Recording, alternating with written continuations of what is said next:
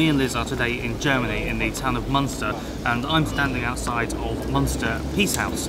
Munster Peace House is significant in European history, but more significantly it's important because it's the home of a favourite treaty of both me and Liz. Before we met each other, we both had the same favourite treaty. We both liked the Peace of Westphalia and the Treaty of Munster, which is one of the two treaties that made up the Peace of Westphalia. Liz likes it because of the 30 Years' War, and I like it because of it's sort of the foundation of everything that came afterwards. But now I'm going to pass to Liz, who's going to explain why she likes the 30 Years' War. So the 30 Years' War consisted of many kind of set piece battles, a lot of sieges, a lot of going back and forth of territory.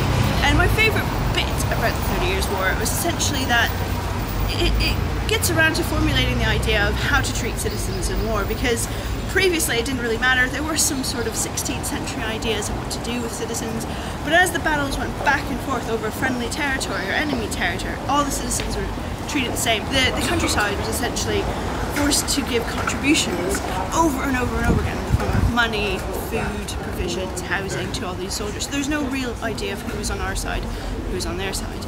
Anyway, it all culminates in 1648 with the Peace of Westphalia, where all the powers, and there were many powers, it was known as the Great War before the First World War, and was absolutely devastating. So the Peace of Westphalia wasn't just significant in ending the 30 Years and the 80 Years' War, it was actually relevant to everything that happened since then. It established, for instance, the international norm of sovereignty. So we now see sovereignty as this thing, which means the state is sort of it's sovereign, it can control its own affairs. Before then, everyone had been intervening in everyone else's affairs. You know, the Pope had been doing stuff, all the German states had been messing around. But this changed all that. This made sovereignty a thing, and basically it sets up the international norm of you don't intervene in other states' affairs, and this actually lasted for a long time since then. Obviously since then it's been challenged by the concepts of human rights and individual rights, but broadly speaking this rule still exists today.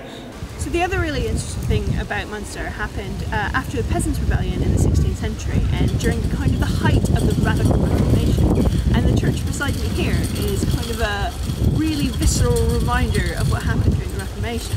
So what happened in Munster was essentially taken over by a bunch of radical Anabaptists. So they believed in adult baptism, which is no real biggie today, but was huge back then.